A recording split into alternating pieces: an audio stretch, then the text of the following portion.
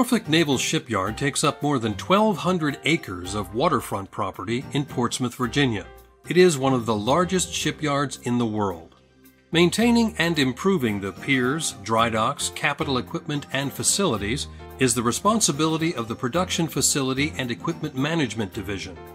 For Derek Deerfield, a supervisory engineer for facilities, Norfolk Naval Shipyard is in some ways the family business. My father's worked here, my aunt, another uncle who's working here.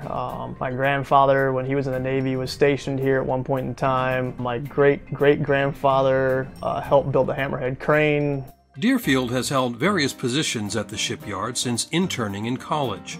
Today, he's a manager in the facilities branch, handling day-to-day issues. People know who we are. They know, hey, I've got a problem, I know who I'm calling. If it's facilities related, they know they've got us on speed dial and my phone never stops ringing. In addition to responding to emergent issues, Deerfield's team has taken on projects that affect the quality of life for workers on the waterfront. You have hundreds and hundreds and hundreds of people every day going through those restroom facilities down the waterfront off of Pier 3 and Pier 5 and those places. So we came in and completely gutted the whole thing with a project. One of my guys was the actual project manager for a bathroom. It's actually absolutely amazing. Derek Deerfield doesn't know what the future holds for him in his career. His focus is squarely on facilities at Norfolk Naval Shipyard.